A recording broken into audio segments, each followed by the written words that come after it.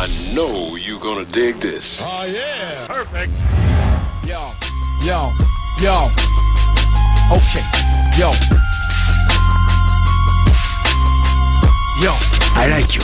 You're like a tiger. Yes, I grew up on a dole in a single parent family. Been through a little bit of tragedy. Yes, I was around drugs and violence before the day that I started secondary. That's part of it, not half of it. Get the picture, the rest ain't necessary. Growing up, got a little caught up.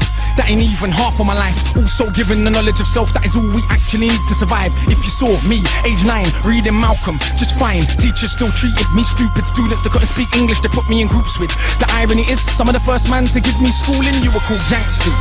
I already explained that we know what the truth is. They used to say, don't be like me. Yeah, I got a name and dough on the street. Nighttime comes, I can't sleep. It's the part that rappers don't speak. We don't hit the road cause we're thugs. Don't come out the room, wanna sell drugs. If we got the right guidance and love, would we fight people just like us? How could I knock the hustle to get by? How do you think I ate as a child? Judge no one, done many things wrong. Just don't boast about it in songs, but listen to my older bars. I was just as confused as you probably are, but you grow when you learn. Travel and cut, one too many man, you know, get caught up. One too many man that could have been doctors, end up spending the whole life boxed up. You learn if you study, so set out just to make them money.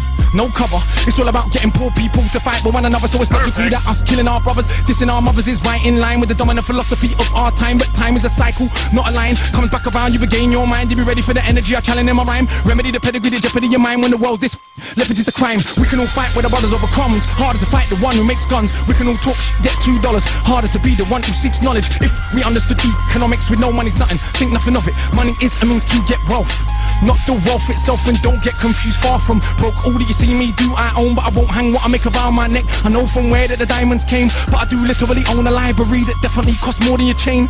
And businesses and property, far from starving. I eat quite properly and I don't care, just said it for the kids who need to know you're not broke to listen. Don't know what asset from a liability, they've never been shown or told the difference, so they don't change situation. Richest man in Britain is Asian, that's significant, not coincidence. Asian people build businesses not by flossing, going out shopping, giving up the culture for everyone's profit. Who runs Bollywood? Indian people. Who runs our ish?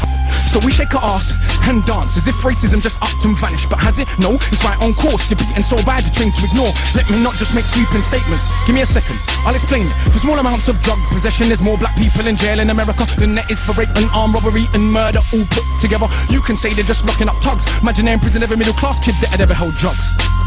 Oh, that's right, that'd be your kids. Bigger than that, what is going on with this? Prison in America's private business. They get paid 50k per year per inmate by the state. Just wait, also legally are allowed to use their prison inmates as slaves. Cheap slave labor, big corporations, they come out of jail when they can't get a job. So when we celebrate going to jail, we are literally celebrating enslavement. Add to that, the hood that you live in, engineered social condition that breeds crime by design. Where do you think you get your and you can say that they're just black, but I like to deal with facts. In the 1920s, you would have found in America black towns, prospering centers of economics to education to make you proud. But some people couldn't bear that the former slaves would not just lie down to the KKK and other hate groups.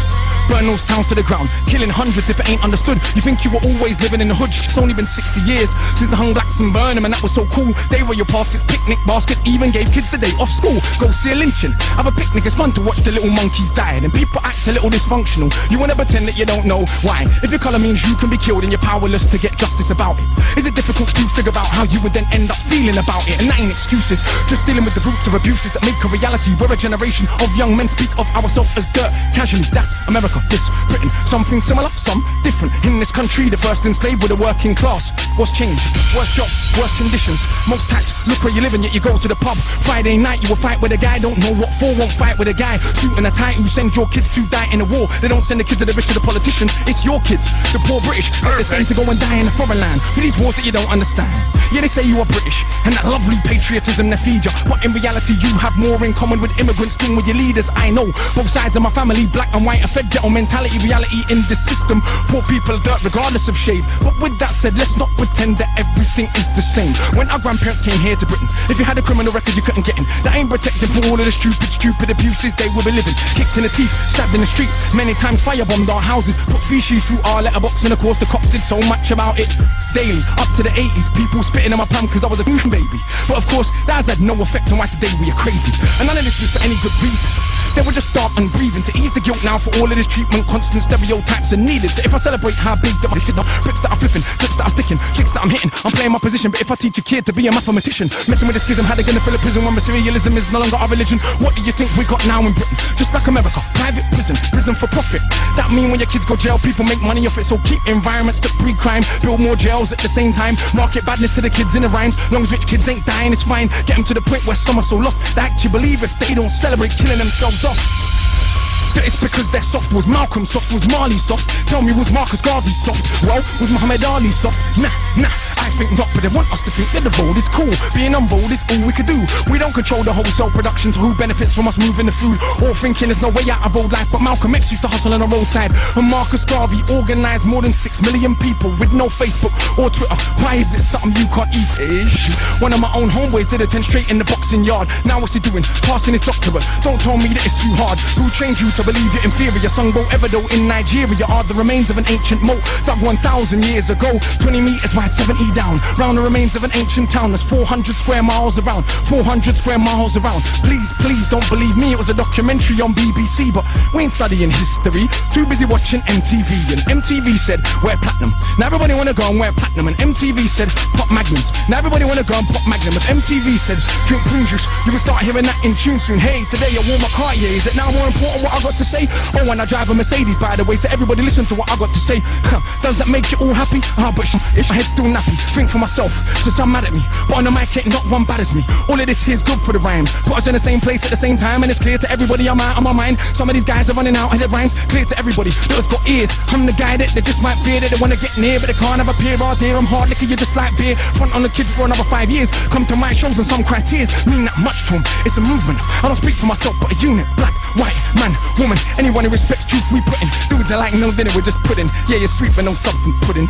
You can never ever be with a level on. Our songs get played out there in Lebanon. We speak for the people properly, not for the old fat guys in offices and the girls loving. It ain't fair, you can't even be bothered to comb his hair. Anyway, that's enough kissing my own ass. Back to the more important task of being so shower. I got half the hood screaming knowledge is power, and I ain't saying that'll change rap back, but I do know this for a fact. Right now there's a youth on your block with his hands on his face screwed up, so he don't care, don't give up, that he won't let nobody call his bluff, but the words go in. Open your shackles, once that's happened there is no going backwards. You start to see what is really happening, who the enemy you should be attacking is. So read, stuck on the block, read, sitting in the box, read, don't let them say what you can achieve, cause when people are enslaved, one of the first things they do is stop them reading, cause it is well understood that intelligent people will take their freedom, cause if we knew our power, we would understand we can't be held down. If we knew our power, we would not elevate not one of these clowns. If we knew our power, we wouldn't get arrogant when we get 2 pennies. If we knew our power, we would see what everybody sees, that we're rich already. But never mind MCs, go run for your mummy. I'm hungry, I run for my tummy. That's enough, back to you worshipping money. I'm off, back to the study. Man! I can't even burn the booth down, man! And someone pass me that extinguisher! Hey, brother!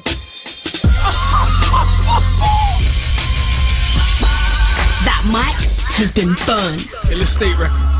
Now that is what you call fire in the booth. Not only you come with real crazy flows, the bars are crazy, the punchlines are crazy.